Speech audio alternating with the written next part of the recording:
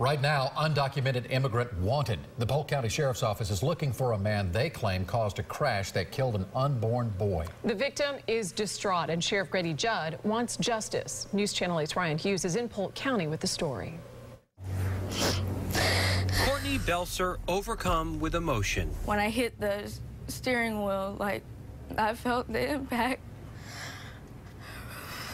And I just knew something was wrong. The 22-year-old from Davenport behind the wheel of this car along U.S. Highway 1792 when Sheriff Grady Judd explains an illegal immigrant pulled in front of her, causing the crash. He jumps out and runs. Newsflash. You know why he runs? He has no driver's license. You know why he has no driver's license? He's here illegally from Mexico. Did you hear me?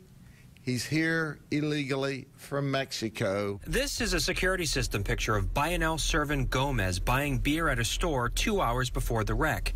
He hasn't been seen since the crash 2 weeks ago. Belser has focused on her family and is dealing with the terrible fact that the crash caused her to lose her baby boy, who is due next month. I've never felt anything like this because, I felt like he's still supposed to be there. Her husband and one-year-old daughter were in the car and are okay.